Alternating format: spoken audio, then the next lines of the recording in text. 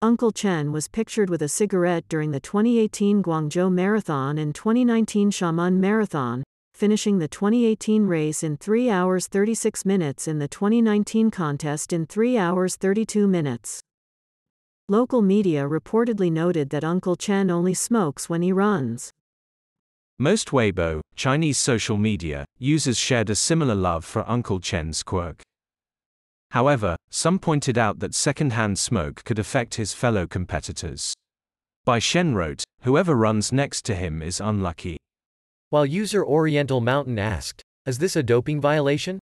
The Chinese Athletics Association, CAA, implemented the proposal last year to promote healthy participation and curb smoking during road running events. According to Canadian Running, Chen serves as the co-founder of the Zhejiang Xianzhu Road Running Association and the Zhejiang Provincial Marathon in his hometown of Taizhou City. Reactions to Chen's smoking habit have been mixed, with some social media users labeling him a legend, and others suggesting his habit is inconsiderate to fellow runners. But this year, the Xiamen Marathon Committee announced Chen's disqualification.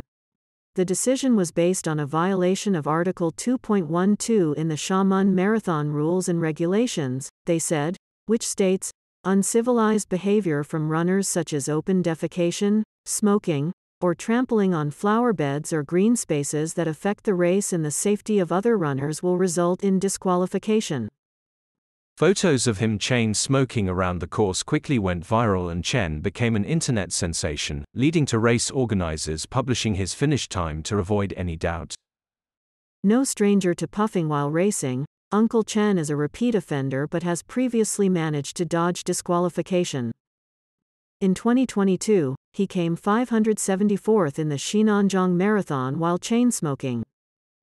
Uncle Chen, nicknamed the Smoking Brother, managed to complete the Xiamen Marathon in an impressive 3 hours and 33 minutes on January 7 this year. The 52-year-old placed 574th out of more than 1,500 runners but was disqualified for smoking on the track.